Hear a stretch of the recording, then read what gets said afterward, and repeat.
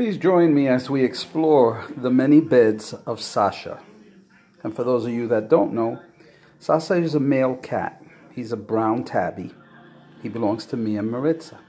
This is one of his beds in the living room, as you can see directly underneath the air conditioner by the heating system.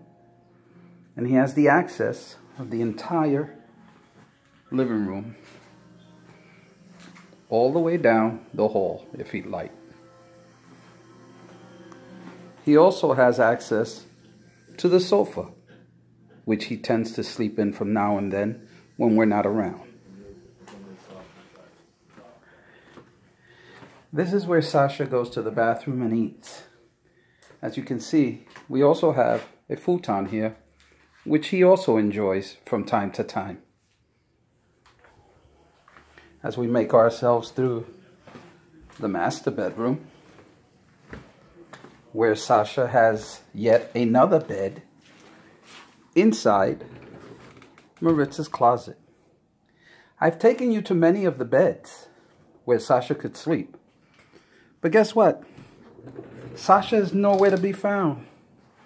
You know why?